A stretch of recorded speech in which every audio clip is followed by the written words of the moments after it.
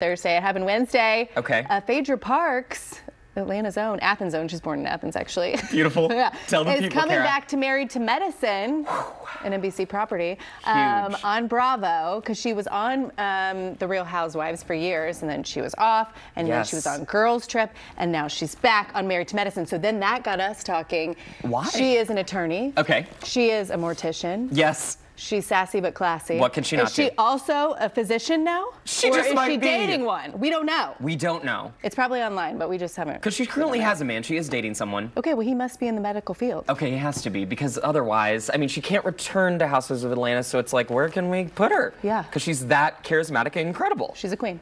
Wow. And Girls Trip Round 2. That's what kills me. Yeah, I'm like, busy. bring back her and the OG of the OC. As Lenithia Leaks would say, she's booked and busy. Booked and busy. Okay, from one queen to the next, we got another one. Let's do Queen it. Victoria. Okay. A little bit of a different age, but you know, she was the longest reigning monarch until Queen Elizabeth II, and her beautiful personal letterbox was recently unearthed after 140 years. It's kind of ornate. It's about 30 inches tall, and it's this lovely wooden table box that she would put her personal letters in. There it is before you. And it was found with a Christmas letter inside. Don't get too excited. It wasn't actually from the Queen. It was like kind of from the 1950s when it was sold in a estate sale. Still very cool. Wow. Found in a cottage in Surrey and just sold many decades later, and then found all these years later. I mean, is that gentleman in the picture going to take it to Antiques Roadshow? He just might. He should. How could it? See how much money you can get for that. I mean, what could that be valued at? I don't know. That's So an pretty. incredible find. They said that she just loved to pen a letter. And they Well, who knew didn't it at was that- hers because it had her initials, I believe, Yes. engraved in it somewhere. It did indeed. It had Yeah. the V-R. R. Yes. There we go. VR. That's pretty cool. Yes, that is really neat. It was formerly like her holiday retreat, so Yeah. enjoyable. Okay. Look for it on eBay. Another English story, another lovely Brit story. Four brothers are close to a world first. They're nearing the end of an epic 3,000-mile row across the Atlantic, and they're raising money for several charities, near over 80,000 so far. They're the Friend Brothers, and they're getting to it. This is a world first because they're four brothers.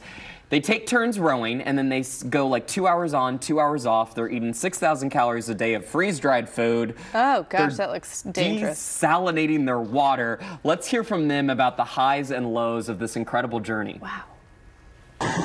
Yeah, it's been some massive highs and some pretty low moments over the past 26 days.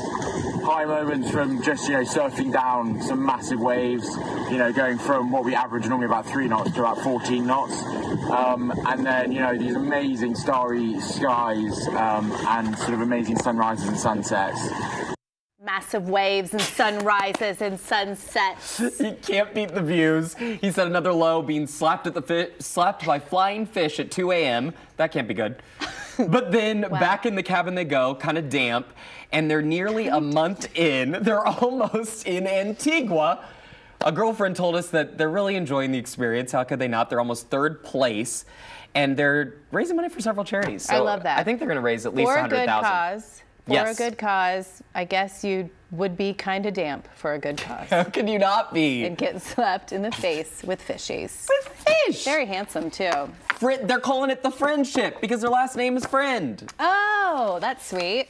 I love that. 3,000 miles. I Can wonder you if their imagine parents just are rowing? worried, though. If, like, all four of my children were just on this crazy adventure, I mean, for charity, I'd be proud, but also would not sleep until they returned home safely. True. But I think they're doing good. I mean, they're staying safe.